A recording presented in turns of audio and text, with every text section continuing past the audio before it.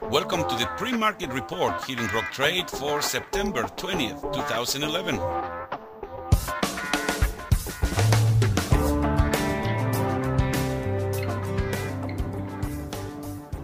My name is Miguel Vences, mentor and analyst at here at Grok Trade, and I am bringing you the morning report. And just looking at the futures right now, we see a move to the upside, 0.67% in the Dow. In the S&P, right about the same, 0.67%, and slightly ahead, Nasdaq, 0.92%. So we're looking at a higher open. And a quick look at the daily chart. Friday, we hit this resistance level and shows some indecision in the markets at that moment.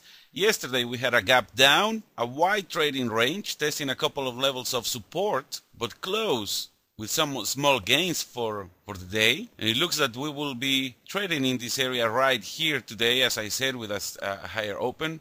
On the side of the news, we had housing starts and building permits coming right about at expectation, so the markets did not move one way or the other a whole lot. But let's just not forget that we are in the macro context of a bearish flag, and so we need to be paying special attention to these levels of support coming down in this zone and see how are they going to hold up. For day trading, we can see yesterday how we started with a gap down, and throughout the whole day, the struggle was to be able to fill the gap.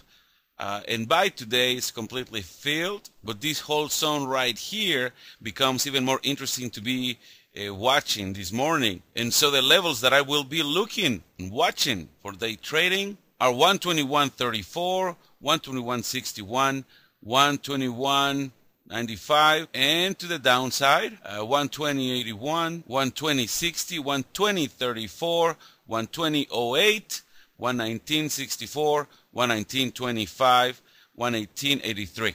Thank you for staying here with Grok Trade. We'll see you this afternoon with another video from Scott. So have a safe trading day.